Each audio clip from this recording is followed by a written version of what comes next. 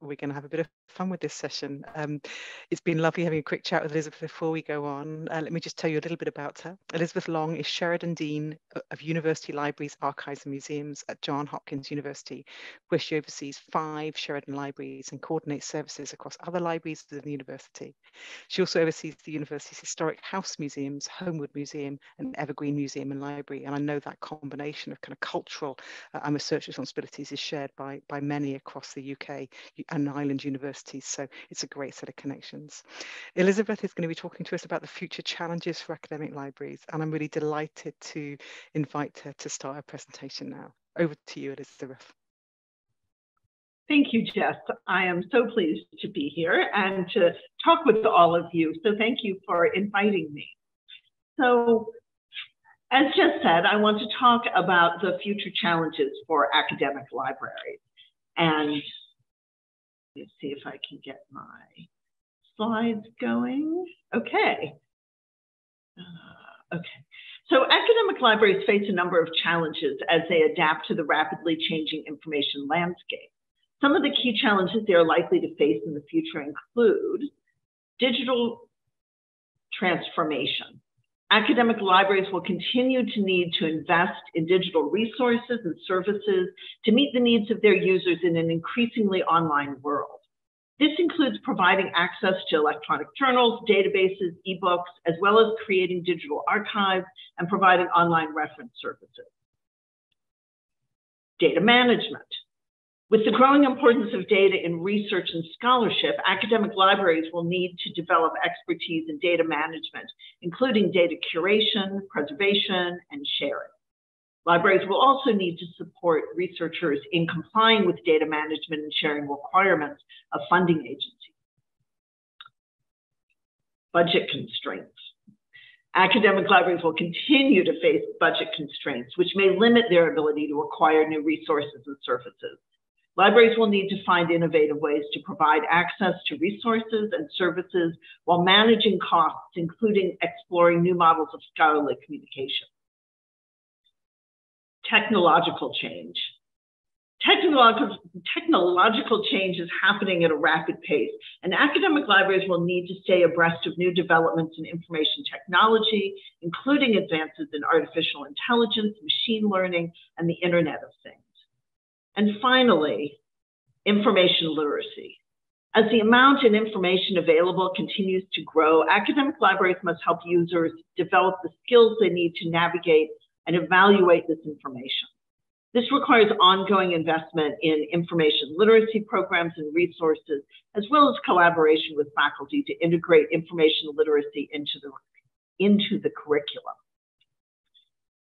So let me pause here and make a confession. You asked me to deliver a keynote talk based on my experience with digital scholarship and to reflect on how the academic library landscape is changing. But that isn't what you have been listening to. What you've heard so far is actually what ChatGPT had to say when I asked it about the future of libraries.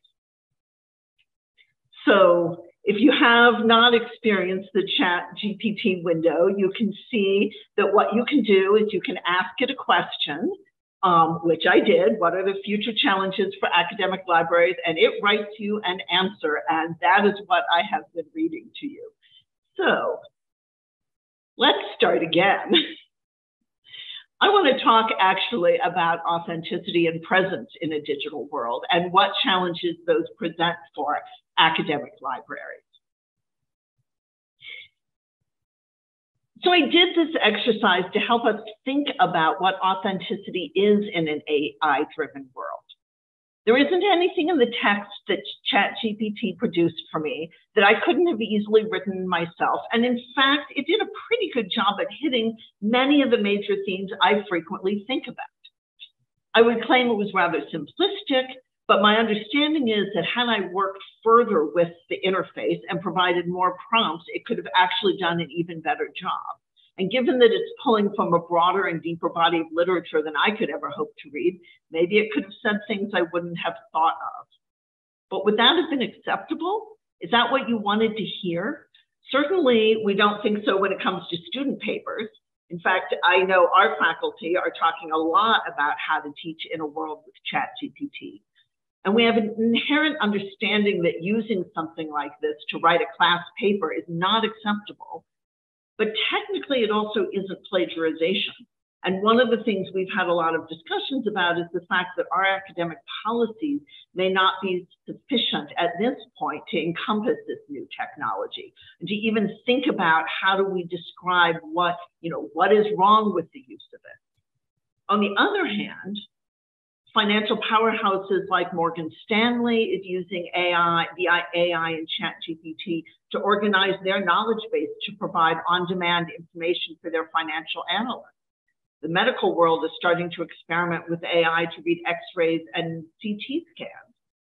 So I do think it would be a mistake for us to just wring our hands, focusing only on the case of things like student papers and the use of it to get away with not writing something, and therefore try to just kind of characterize these kinds of tools as bad.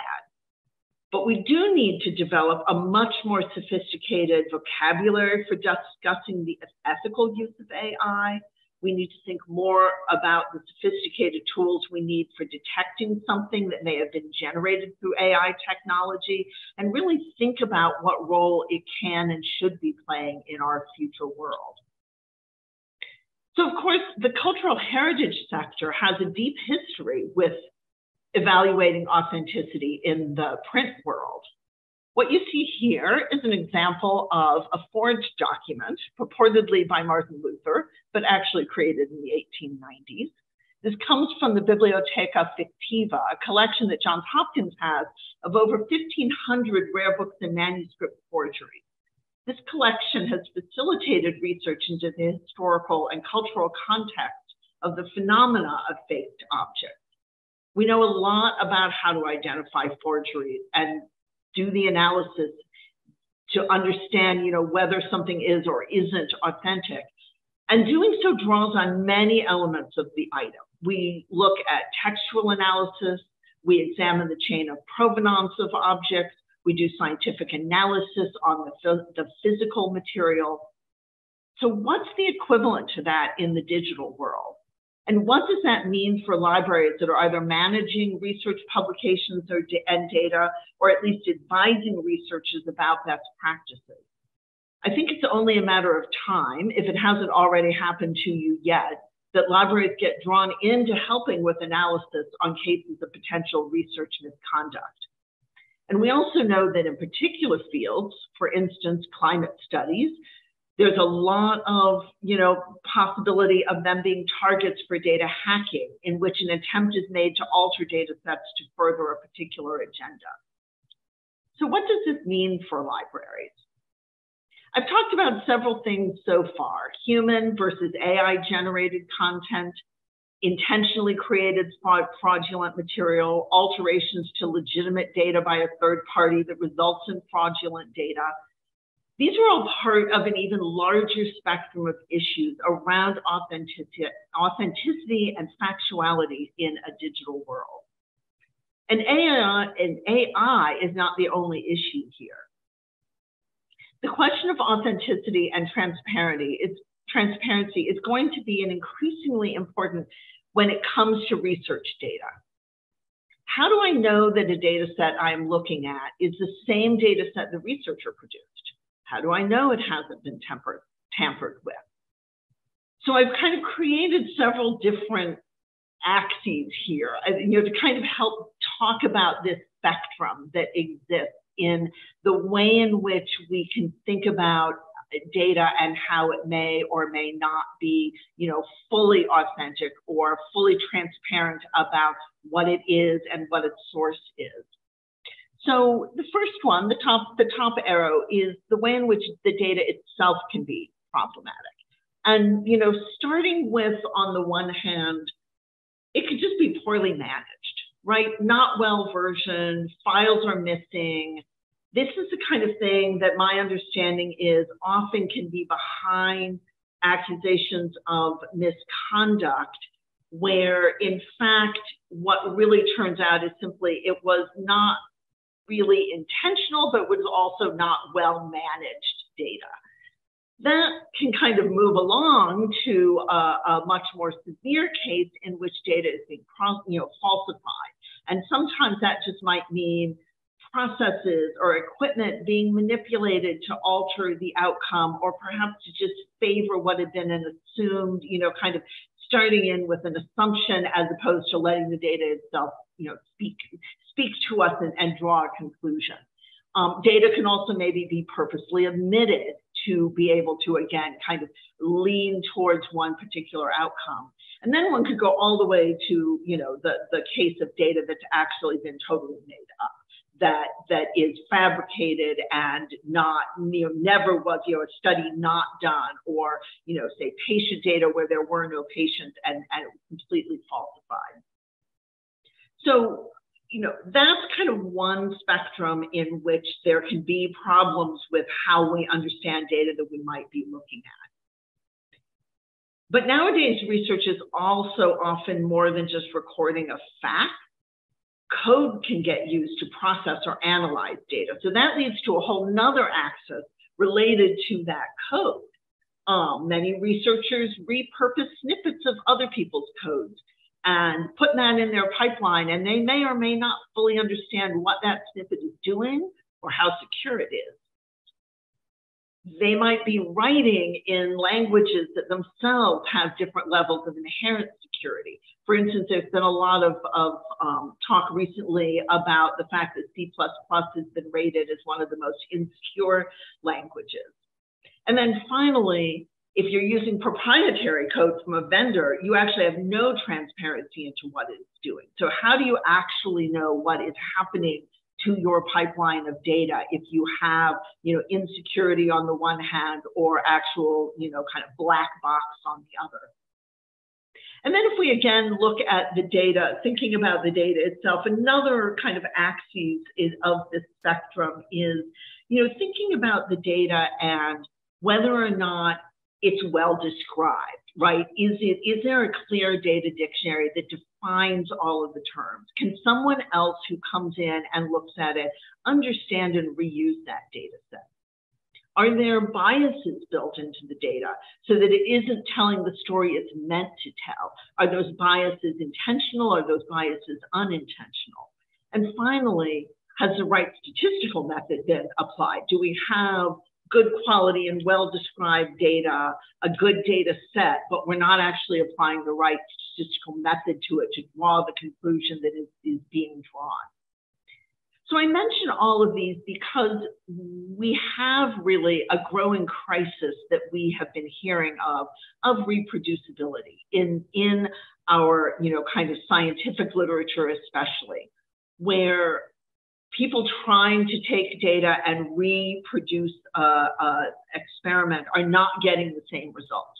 And so, all of these different things I've been mentioned can be reasons that might be happening. And we have to actually understand how to tease apart whether something is intentional, whether it's unintentional, what we need to be doing to really make this a better environment for the use of data. This is going to be something that I believe will be increasing as, at least in the United States, we have increasing requirements from our funding agencies that researchers share their data. And that means it's going to open it up for further scrutiny. That means that we, have more and more people who will be looking at things, and, the small studies that have been done around reproducibility may really grow. We might be able to start seeing them in more fields as well. And then if we loop back to what I started with, talking about AI and how we develop the necessary expertise to understand when it makes sense to use it, but also guard against its misuse, to understand how to evaluate whether someone has, written something themselves or whether they have produced it through AI, and when is that okay and when is that not okay?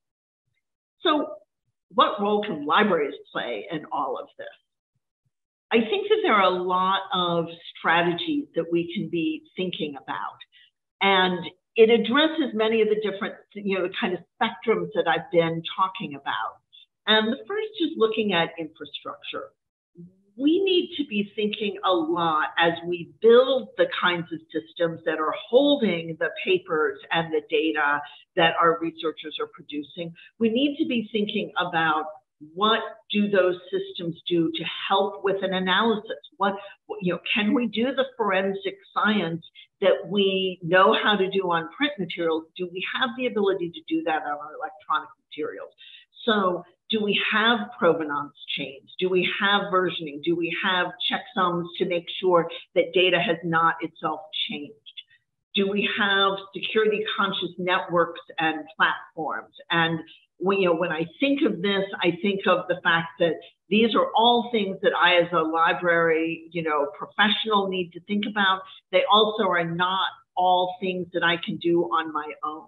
This is part of a larger infrastructure on our campuses that we need to be thinking of, particularly in relation to, these kinds of real technical issues around the infrastructures that we're building.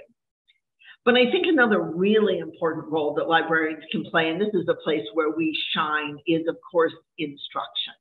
And, we're doing a lot of this already, but I think that we need to be doing even more and thinking about what else, what are we doing and what could we be doing better in the kinds of instruction we're doing. So, around data and code, many of us have librarians who are working with faculty around data management best practices. They're teaching people how to not end up in a situation in which through simple, not having good data management plans and practices, you end up having, not being able to actually show the data and the processes that went into what you've done. We also are often teaching statistical analysis best practices. We become real partners with our faculty in giving students the kind of skills that they need to have to understand how to actually use data and how to use a lot of these tools. Something new that I think I have seen less of, but is a direction we need to be going, is really teaching people about secure programming techniques and raising awareness around the issues of whether or not your code is secure. Do you have, are you writing in a way that your memory is open to exploitation? And so I think this is the kind of thing that many of us are teaching programming. We're teaching how to use, basic Python and R and other types of things, but are we teaching people how to do that in a secure way and showing what kinds of techniques would, in using those language, make sure that your code is secure? Open source software. A lot of our faculty are starting to develop open source software, and all of those questions I was asking around, do we know what it's doing? Are we using code from someone else, and do we actually fully understand it? Are we thinking about, the way in which we are versioning what we're doing, or again, how secure the software that we're producing is? Something we've done at Hopkins is actually establish the first, at least in the US, open source software program, office in the university. And it's something that the library is running, and it's there to support the development of open source software and to help faculty in doing this and in thinking about how do you do this the right way? What kind of infrastructure do you need? What kind of community do you need to develop? And I think these are new areas that libraries could be moving into. This is something that is starting to really blossom in the US, and a lot of institutions are opening what we call OSPOs. And I have a feeling that that may be, that you may be further along. Certainly, I think the EU is. I'd love to talk in the question period about where the UK is in doing that kind of support as well. And then again, looking at artificial intelligence, there's so many questions right now about, and I think a lot of fear about what role AI is going to play. And I think we need to figure out how we skill ourselves to understand how to evaluate these tools, and then to talk about how we instruct others to do so.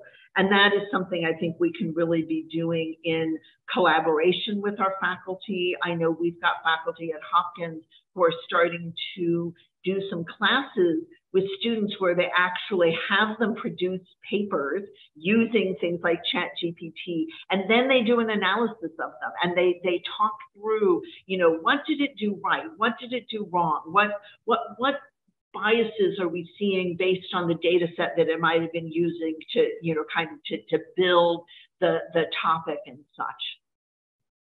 And then I think also libraries are always deeply involved in data creation and or data acquisition, helping our researchers acquire the data they need. But I think we need to be sure that we're playing a role also in helping give advice on how to evaluate the quality of that data. We often know a lot about the corpora that we, you know, often we're the ones who've licensed it, or we're the ones who's actually helped create a text corpora. And we know a lot about, you know, what does it include? How accurate is it? Does it have problems with the OCR perhaps that was run if it was, you know, a corpora made out of older text? Can we help people understand whether those, you know, whether there's things in that set that might actually affect the outcome of the, you know, will it answer the question you're trying to ask? Or are there things inherent in that data set that are going to bias that answer or make it unable to, you know, you can't really draw the conclusions you're thinking you might be able to draw because of the fact that you might have, you know, not realized that that information isn't in there, or it's not coded well, and therefore, you know, it's a kind of messy data set, and you need to do a lot of cleanup on it before you do the analysis that you're wanting to do. Oh, sorry, jumped ahead too far. So I think that there are some opportunities here and there are some challenges here. And so I've just been talking about some of the opportunities we have in the traditional work that we're doing in support of the use of data, the use of AI. But I want to turn that back on ourselves to also say, how do we think about what role AI could play in library operations? And these are, you know, these are questions I have more than things I have any answer to. You know, could the nature of cataloging be radically transformed? I mentioned earlier the fact that the Morgan Stanley is using ChatGPT to actually do all of the organization and retrieval of information in their knowledge base of documents that their analysts and their financial people use on a daily basis. You know, is that something that should make us think about, could we provide a lot of data to something like this and have it manage the access to our materials, or catalog, or figure out, you know, how might you extract subject headings out of, you know, using something like this, so that rather than doing things the way we always have, really start looking at how do we apply these tools in a new and different way. Same thing with research consultation. Could a first stage research consultation be done by a chatbot? What would it look like to do that? And in a minute, I'll get to the question of what would be the problem with trying to do that? Where would it work? Where would it not work? Could we think about a, you know, totally different way to approach the question and problem that many of us are facing, which is that we no longer are allowing browsing of our stacks because our stacks are not all there on site in our library. We're moving things to off-site shelving, and we have, I'm in the middle of this right now at Hopkins, where we're redoing the library, and it's going to involve moving things off-site, and staff and faculty and students are very unhappy about not being able to browse the stacks anymore. So I was talking to the dean of our engineering school the other day, and he was talking about, what would it take to actually create an ability to literally, put on a VR headset and browse our stacks virtually. And, could we think about things like that as different ways of accomplishing what we used to do in the physical world? And would students want to do that? Would they, would it be worth it? Is there a problem with, does that not actually solve the full problem because they wouldn't be able to pull the books off the shelf?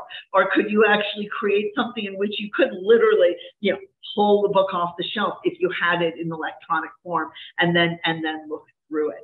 So, so many interesting ideas, but how do we think about which ones are the right ones to start pursuing, and how do we at all go down the road of what it would look like to actually pilot anything like that?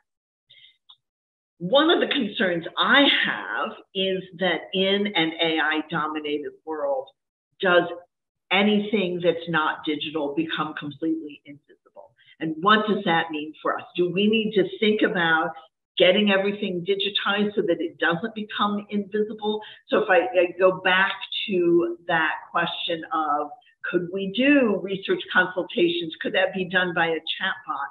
Well, if we do that, there are certain subject areas that have, a lot of deep back files of materials that have never been digitized, and that would radically change the data set that would be being used. And that becomes a problem because then it's not pulling, even if in theory it could be done well, if you can't feed it the right information, then it's not going to be able to do it well. And so could we find that if we wanted to try to explore those things, we would have to be able to say that could only be appropriate in certain fields where you could actually feed it all the data that you'd want to be able to inform that kind of an initial, consultation. And so I think it asks a lot of questions about, again, how do we help people understand where does this work well, where does it not work well? And if it's a world in which people are going to be going towards it and trying to use it anyway, does that create an urgency that maybe hadn't been there before about how we need to get more and more into digital form so that these things can actually be fed the kind of data that they need to be to do the job that we would want them to do? So I've asked a lot of questions. I've provided some observation, but what I'm really hoping is that we can explore all of these. And I'm more than happy to answer questions, but I also would love to hear comments that you have or ideas or thoughts of yours, because I think that there are so many new things here that we really need to simply be talking about them a lot, in a lot more depth. And so I'd like to stop my formal presentation right now and move into what I hope can be a much more interactive session where we can talk about these things. And here, I'd love to hear what's going on in the UK in some of these areas. So thank you. Thank you so much, Elisabeth. That was really exciting. There's so many questions in my mind too. We might just be pinging them back and forth to each other, though I know we'll quickly be getting some through the chat as well. I just wanted to thank you, and I think there's so much to enjoy in what you have presented to us. And there's actually one of the bits I just wanted to dip in. I mean, a great start and then a great pivot. That was a really great reveal. So thank you for that. And you'd kind of queued it up with me that something was going to shift. And I was thinking on your first set of, we kind of know digital transformation, data management. We know these are the challenges, and you totally turned it around. Brilliant. Well done. I also liked your next slide, which is the reminder that for centuries we've been dealing with some of these ethical issues around authenticity, around authority, around appraising the validity of different sources, and that we already have in our profession, albeit to build on, but some of the critical skills which we are continuing to apply, but apply in new ways and gather new questions and kind of solutions to around it. I actually think that was a hugely generous framing, which allows a kind of a reassurance, if you like, to us as professionals that we have some of the tools already, we can build on them, but let's not be scared. Let's see how we can play with those and apply them in the world. So real thank you for that. I would like to just take chair's privileges if I can for a moment, because I think there's some really interesting connections you made, including that relationship when you were talking about data and the increasing funder expectations about data around reproducibility in research, and the reminder that it's not simply a matter of making your stuff open, but also of the underlying ways in which we do that, following the kind of standards like the FAIR data standards for data, and the principles of open science or open research, open scholarship, whichever way you frame that, in order to kind of bring a managed and authoritative set of information, if you like, or a set of information that can be reproduced and so on to that landscape. And on that note, your final question on your final slide was, in an AI-dominated world, do non-digital books matter? I thought it was really interesting. We so rarely say non-digital, we normally say non-print, and it's defining it the other way around is kind of nice to flip to. But I'm kind of wondering, is it not only non-digital, but also stuff that isn't open access? You know, how will, you know, does that also give us a very strong argument for pushing even further forward through the kind of the kind of funder and research and library agendas for making content open, as long as we're adhering to those principles that you reminded us of? I think that's an excellent question, and you are spot on with that, because it doesn't help if it's in digital form, if it is tied up into a form, either a format or a license or whatever it is that prevents us from being able to make it available in these kinds of ways. Then it again becomes invisible. It becomes not part of what, and whether that be, the kind of automated chat GPT type thing, or it becomes the kinds of things that are happening in the digital humanities, where there's a lot of really deep questions being asked by faculty and a lot of really, thoughtful work going into how you do analysis and what that looks like. But if, again, you cannot give people the data set that they really need to be able to do it in the subject area they want, they can have the best algorithm in the world, and it's going to be really skewed. It's not going to provide what we want. So I think that's right. I think that understanding the many ways in which open access is important, not just to the researcher who is at an institution, for instance, that can't afford to have a subscription to that journal, and they simply want to read that paper, in the traditional way. Open access is hugely important for that, but we now have this whole other layer in which materials are being made available for doing all sorts of AI work on them, and if we can't get at them, that is, it's really a problem in what this is going to mean for the things that come out of this. And I don't think AI will stop, and that means we will have really skewed information if we're not careful. I would like to just keep talking to you, but I'm going to have to go to some of the questions from our audience, which is a real sadness to me, though there's some great questions. I'm going to pick out a few that have come through. And the first one is right at the heart of some of those ethical approaches as a set of libraries and the kind of value-based organizations that we try to be. So this is from George Cronin.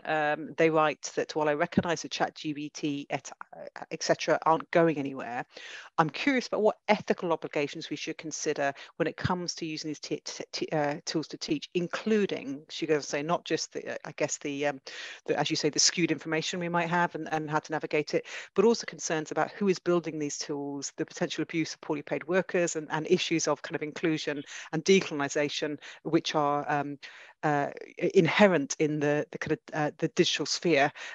And condition information in, information out, and the complexities of that. Anything you can help us to think through on that point? No, I think that's a really good point. And my understanding is that there have been a lot of presentations at the conference so far about some of these ethical issues of, how we are thinking about our own workers, how we are thinking about what really is the full production chain of things now, and not just thinking about that end product, but kind of all of these elements of it. And I think that this is simply another lens that's important to look through in terms of why transparency is important, why we need to be able to see into not just the technology of what something is doing, but how it was created, how it was produced, who was involved in producing that. And so, yes, I think these are all questions, and I think we need to understand how to start raising these questions as, you know, as equally important as the questions around, you know, what is it that is being done with these, but also what is it that went into creating them. Thank you so much. That's a really great summary. And I want to come to a couple of other questions, but I was just going to reflect for a moment on your interest in what's happening in the UK space. And I'm going to just say, I think there are some, I mean, there's risks for all of us, but I think one of the outcomes of being now outside the EU in the UK is we are also outside legislation is moving quite fast within the EU context, some of which is, I think, reflected in the States around regulation or frameworks around digital services and so on. And so I think this is a really vital conversation we must be having in the UK at the minute, and working out as libraries, how do we adopt, embed, and keep working with our international space now we are outside of some of those other regulatory frameworks or increasing kind of thinking frameworks. But I'm going to come to a couple of questions here. The first is from my colleague Tracy Stanley in Cardiff, who asks a very abstract question. Do we have a sense of what we're trying to achieve with AI? We might not yet, but do we have a sense? Do you have a sense, Elisabeth? Is that to improve user experience or speed up processes, save money, reduce staff, maybe all of those things and more? Is there an area that has particular priority for you at the moment, Elisabeth? That is hard in terms of asking me my own priority with this, because my first inclination, I have to say, would be to make the user experience better, because I think so strongly that we have created a very fractured world for our researchers. I think, have been getting better at bringing together our many different threads, but you know, we have, because of the fact that tools have been built separately, we have, you know, archival finding aids over here, we have book catalogs over there, we have our digital collections in a million different little specialized interfaces, we have our catalogs, you know, and I think that is not what and how researchers think. They don't think necessarily about the format of the material, especially the original format of the material. They think about the topic that they're interested in, and they want all sorts of things from that. And so from that perspective, if there are ways in which AI could help us bring together all of those things, because I do also recognize that there are really useful reasons why these objects aren't all of the same type, and therefore they're in different kinds of systems for a reason, because we describe them differently, etc. Then I think it would be that would be a really important focus.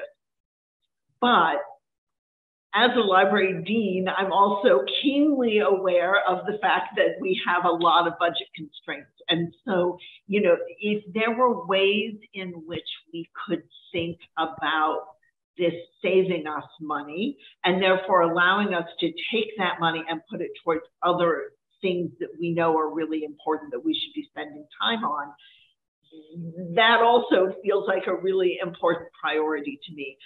I do think one of my concerns is how we move any of this forward, because we aren't big business.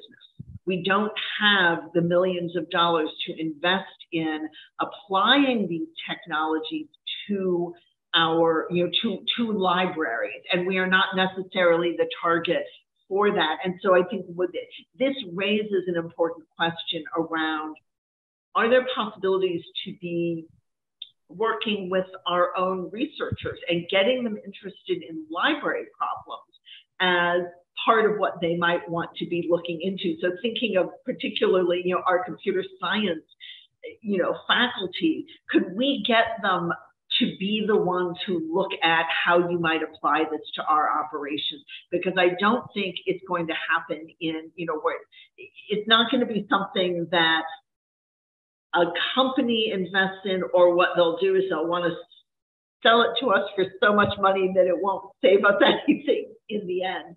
So I think that's really the challenge that we have here is I don't know that we're the ones who are quite ready and poised to be able to take advantage of what could be the good aspects of all of this. Elisabeth, that's a really great answer. And there's a couple of things going through my mind, including the fact that, for a number of years now at the University of Cambridge, where I work, we have been embedding some of our research support activity, for instance, to support data curation right inside research projects. So kind of at the lab or the equivalent to the lab. And right. and that is one side, but it's kind of taking our expertise back to the bench, if you like, and kind of embedding that data curation alongside. Great. But what strikes me, exactly as you said, how do we get that journey going back the other way? How do we get the kind of AI fellowships, if you like, working at the heart of our teams working on discovery? So they are thinking right. beyond that fragmented culture, which you're so right about. I mean, we work with brilliant colleagues, I'm sure, at Hopkins, certainly at Cambridge, and across our community with our colleagues who are so great at thinking about discovery, the tools for cataloguing. Many of them are great innovators. But the way we've been administratively organized has meant that they have done that in channels, and that is no longer the way we need to work. So what does it take to challenge those and to kind of break down those kind of ways of thinking and ways of working, and who do we bring into our spaces? I've worked in libraries all my career, and I'm passionate about them, but we do like to feel like we're the ones who have to have the answers. There's something here, isn't there, which is why you're giving us questions about actually we need help. Who's going to help us?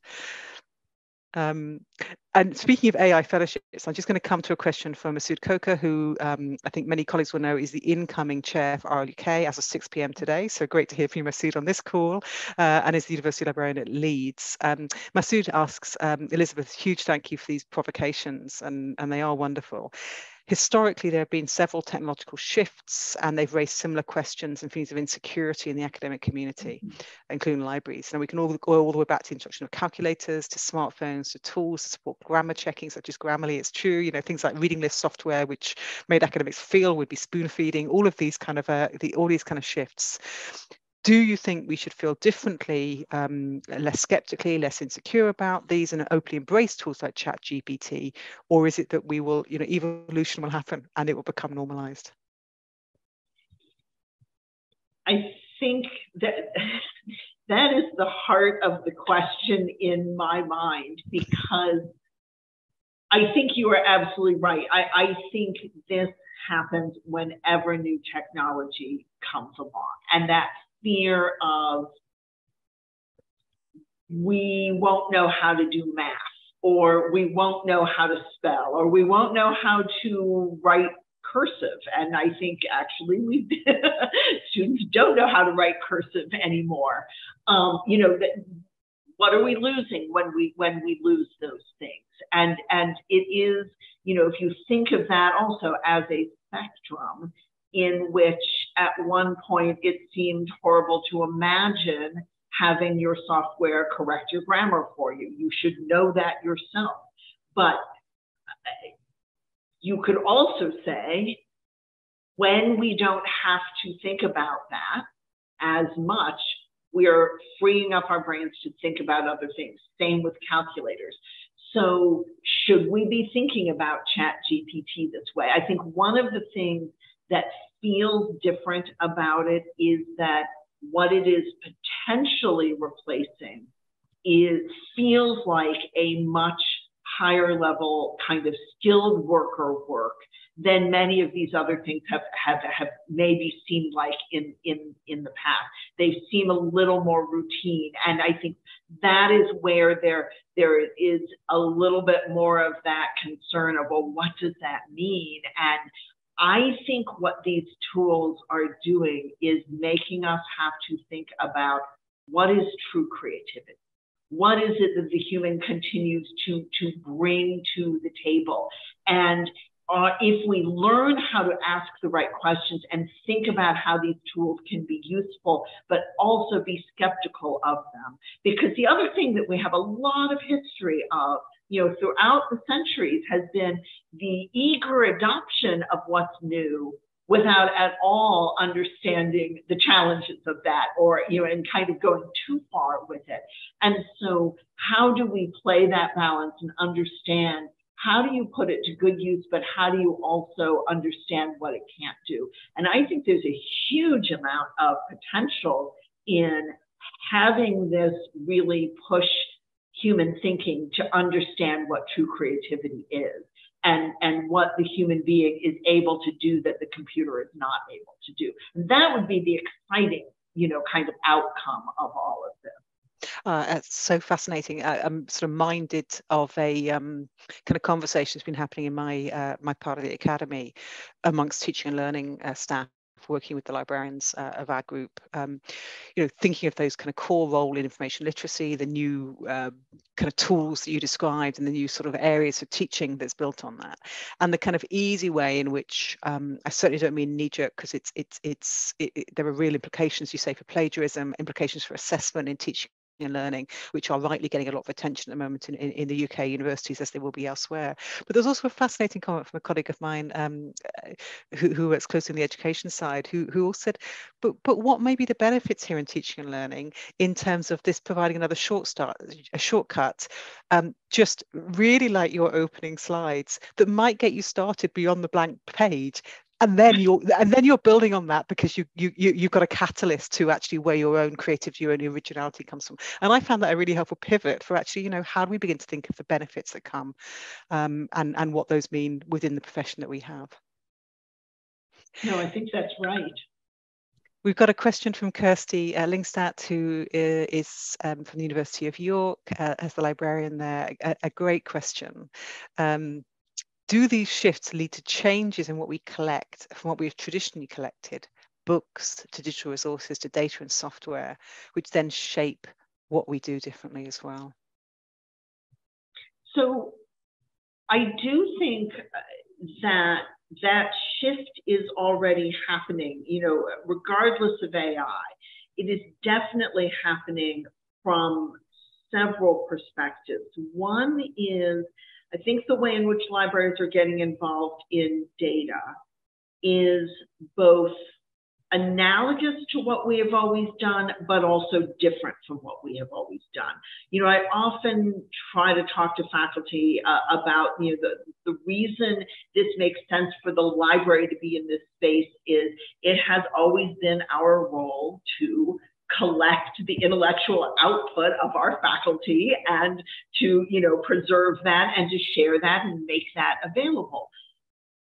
So in many ways, managing their data, having that be part of what we collect, totally what we've always been doing. On the other hand, it's not, because we are collecting something that is a stage in their research that is not what we have always done, or we've done it for a much smaller number of our faculty, right? We do collect our faculty's papers, and sometimes those have had, at University of Chicago, where it used to be, we had in the Fermi papers, Enrico Fermi, it was like all of his lab notebooks. And so, that was really looking at that data, but we did not have that for the hundreds of people whose articles reporting on the results of data they had collected, but not the data itself. So I think we're getting involved in earlier stages of the research process than we had done before. I think we're also seeing, because we have people interested in this, we're starting to see libraries collect in digital areas that we've not ever done a lot of before. So when you think of, archiving Twitter streams or the web archiving that we're doing, we're kind of getting involved in a whole set of materials and things that we, have not always done very well. I would make the analogy to the collection of ephemera, that libraries, sometimes there are certain collections that have, a focus on that, but there's huge amounts of material that in the print world that never ever got strongly collected.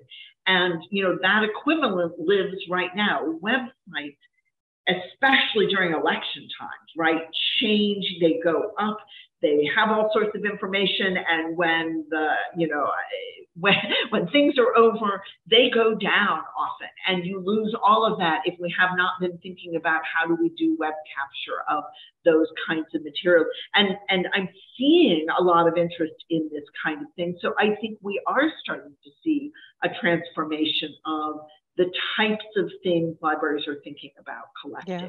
But I think that this question of, as you start thinking about AI and what is or isn't skewed about the data sets that are going into it, that should make us think a lot about what is it we haven't been collecting that maybe we need to be. Yeah, that's really great. And I'm thinking there's a kind of parallel to George Cronin's question around the kind of kind of different kind of inclusivity here, because we know the kind of movements, particularly starting in the US, about document now in response to activism, to protests, and also community action groups, which required such radically different approaches from archivists, curatorial staff, in order to respond to now, not wait for something to be kind of an authorized, you know, historically written and approved version. Also becomes part of the toolkit, doesn't it, in terms of actually, you know, collecting the many voices and using the tools for a very different set of collections and preservation kind of commitments. I wanted to come, if I may, as a sort of final kind of pair of questions, one that came in the chat rather than the Q&A by our colleague William Nixon, who's on the executive team for RLUK, who asked, and you can challenge the question, but how can libraries remain independent, or can they, should they, in this space, in the face of, you know, an overwhelming kind of corporate scale and metaverse, as it were, in which we are influential but not global players? That's an excellent question, and I think that harkens back to what I was saying earlier about the cost of a lot of this. I think that's right. We you know, I don't want to say we're not global players, but, you know, there are many ways in which we aren't.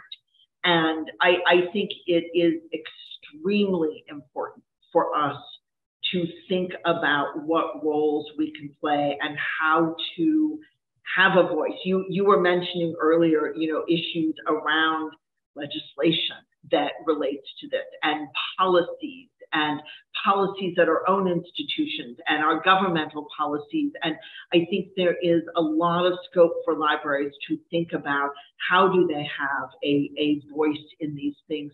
Right now, this is moving in a slightly different direction, but in the US, there is a case that is being argued like right now around controlled digital lending. And this is the Internet Archive case. Right, the Internet Archive case. And you know, at its heart, we are talking about things like the definition of, and that, you know, thinking about what does it mean to own an object that, you know, has been the way in which libraries have operated for centuries. And we have corporate interests that are really trying to change that and change those definitions. And it's important that we find a way to have a voice in this space, or the corporate voice will they know how to be loud, they know how to try to assert rights that they have not had but they would like to have, and find places to kind of interject to be able to try to make that happen. And so I think it's extremely important that we figure out how to be strong voices and how to find allies around, you know, around the world that can help. And again, getting back to that, how do we work together and become stronger voices than working individually and being lost in you know, the kind of in the noise. Really well said. I know there's a piece of work in response to one of the UN calls at the minute about digital regulation, digital space, digital you know, open, equitable possibilities that come from a digital commons, which we hope for, but you know, that's not quite how the digital space is being operated at the moment. And you know, I think looking out for those opportunities that also come from organisations like IFLA for how can we feed in feel really, really valuable. And I'm going to kind of give a sort of closing question on that, which is the kind of partnerships that you think we could be looking for, because we can't do it all ourselves, not any one library, not any set of libraries. What kind of partnerships might we look for to explore this space, participate in development, but do it in the grain of the faculties which we support? Right. So I think if we start, let me start small and say that I think the first step is a need to think about partnerships across our own institutions. That this is not a library only thing that needs to be approached and on campus. So thinking about simply like the repositories we build. Who else on campus has expertise? When I talked about some of the security issues and such, you get into networking, you can get into all sorts of things that really is not where our strongest, that's not our strong suit. Who else on campus can be that partner? So I think that's step number one, is make it a campus-wide problem and a campus-wide solution, not, a library solution. Then I think we have to look to each other. Where and how can we be looking to, other institutions, other cultural heritage, other universities? And I think we need to do that within our own countries, but we also need to be doing that, for us across the pond.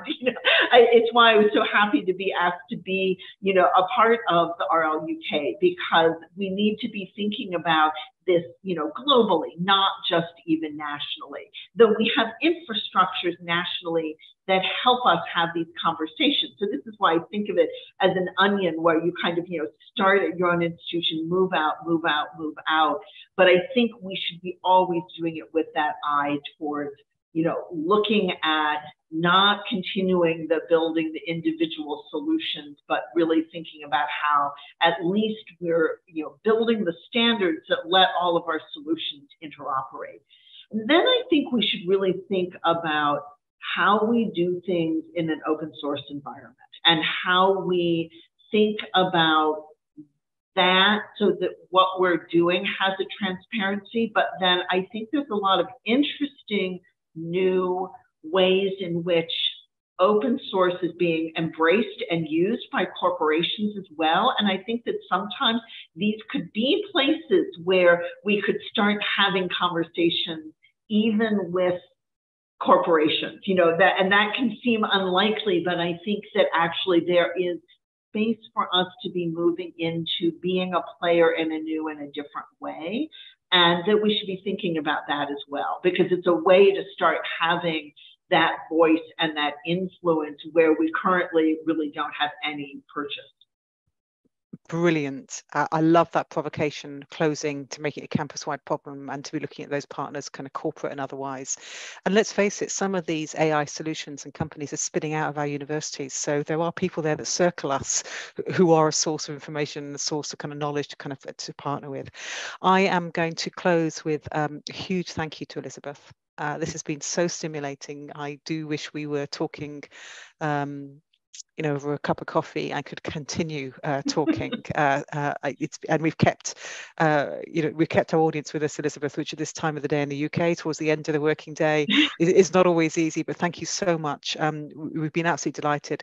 And I think, if I may, I'm going to end up with a provocation under Chair's privilege to RLUK. We've been talking within the International Alliance of Research Library Associations, which includes ARL and CARL and CALL and LIBA and RLUK, about a future kind of global event and conversation around the future of publishing, which is clearly something we're all talking about. Yeah. It seems to me to be thinking of a parallel session that's exploring this space could be part of that kind of convening that we do through our research libraries internationally, just to kind of open up our experiences and our thinking to each other. And I think if that's one of the outcomes from this great keynote, Elisabeth, which you have really stimulated our thinking through, that would be a great outcome. But I leave